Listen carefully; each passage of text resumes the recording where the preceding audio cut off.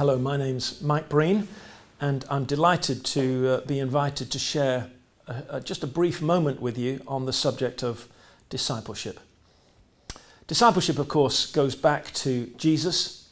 He called his first followers to be learners. That's what the word disciple really means, being learners, people who will learn the life of Jesus, not just what it is that he knows, but learn to be who it is that he is. That's the key. Being a disciple is more than just information. It's also to do with imitation.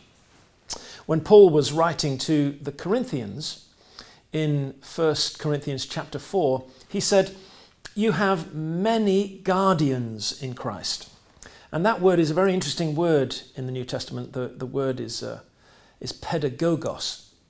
It means the person that takes care of children and trains them in their letters and numbers. Paul says there are lots of people in your life who can do the job of giving you good information. But then he goes on to say, he says, but you have very few fathers. And then he says, because I'm your father, I want you to imitate me. Imitate my life, because by imitating my life, you'll be imitating not only what I do, but also what it is that I believe in. And so he sent his disciple Timothy to them so that they would see again in the life of another disciple what it means to be a disciple of Jesus like Paul was. So it's really important that as we look at the subject of discipleship, that we recognize that, yes, it is vital that we have the right information about Jesus, and of course we get that from the Bible.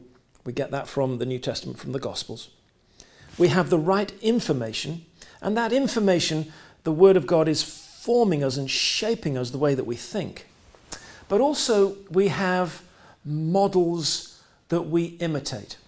Right the way through my life, I've looked at other people and I've noticed how it is that they've followed Jesus, how they've talked to other people, how they prayed, how they've had concern for the broken and the needy. And I've looked at their lives, and the best that I could do was just simply imitate them. Now, you might think that imitation is an insincere form of spiritual formation. You know, you're imitating the life of another person, and you may not believe what it is that the other person believes. But of course, you can act your way into thinking correctly about something. That's what you do with children. That's what people do in lots of other areas of life. Think about driving a car. You train a person to drive a car, and in the process of driving a car, they understand what it means to drive safely. Now, if you gave them a long course on how to be safe before you actually taught them how to drive, they may never actually become a safe driver.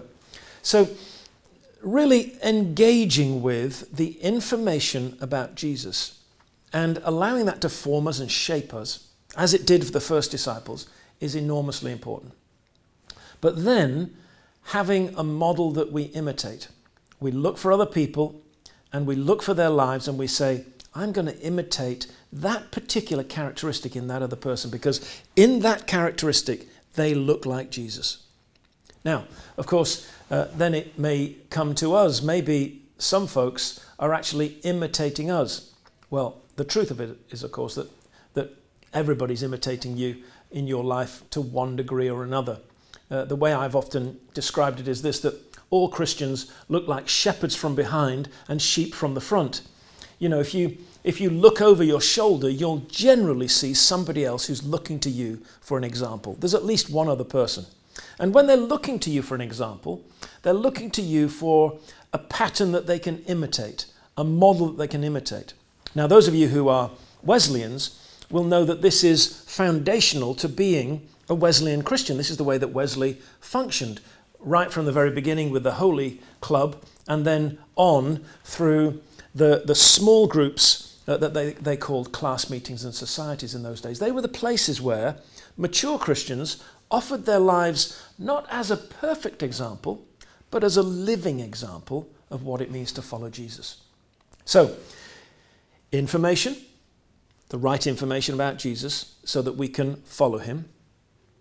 Imitation, the pattern of life that we want to model our lives upon.